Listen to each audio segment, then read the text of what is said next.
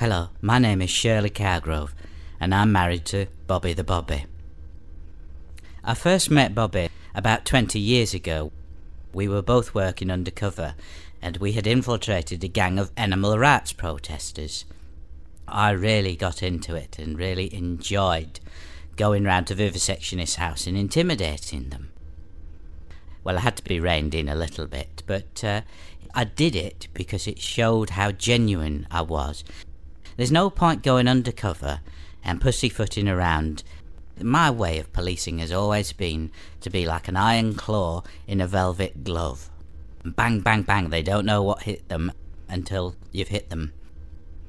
I was very good at infiltrating that gang, I can tell you, and I put a lot of people behind bars. Bobby had to infiltrate the gang as well to, shall we say, rein in my enthusiasm, or as I would put it, to rain on my parade. He almost blew my cover. He didn't exactly blend in. And when you're with a gang of protesters, someone turning up going, "Evening all," it doesn't really bode well, doesn't it? But luckily, I was able to make my escape without being fully detected. In our time, we were infamous within the police force at the gangs that we had infiltrated. Even to this day, there are still people that do not know that they were manhandled and infiltrated by Shirley the Bobby. I'm very proud of those days. But, the fun couldn't last. Anyway, they moved Bobby to Beckworth to work on the beat. They thought that he could handle that a lot better. Well, as I said to them, time will tell, and it has told. I had the choice to continue my career path or give it all up and become Shirley the Bobby on the beat in Beckworth.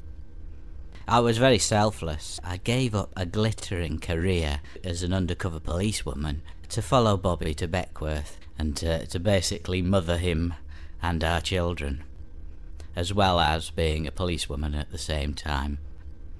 I thought that we blended in very well to Beckworth, and I would like to have said that we made some very good friends here, but unfortunately we haven't. Bobby has a tendency to make enemies more than friends, and he says, "I'm not here to be friendly, I'm here to lay down the law and to be judge and jury," which I think is overstepping the mark a little bit. Unfortunately, he does antagonise a lot of people. Our faces, well, let's just say that we're not the most welcome of people when we turn up on someone's doorstep. But there you go. Every cloud has a silver lining. I'm just waiting to see it.